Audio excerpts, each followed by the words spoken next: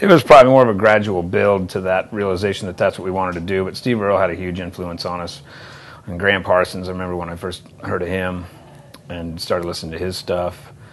But really, it was kind of the music on mainstream radio started going farther and farther from what we were digging. We used to like a lot of the stuff on country radio, and then it just kept seeming to get, in our opinion, worse and worse, and kind of hasn't really gotten much better for a long time. So we started, moving towards more of the Americana stuff and the country rock stuff, like the Byrds and the Burritos, and we just thought that was such a hip sound, and we thought we kind of had discovered it back in the day, but it was already pretty out there.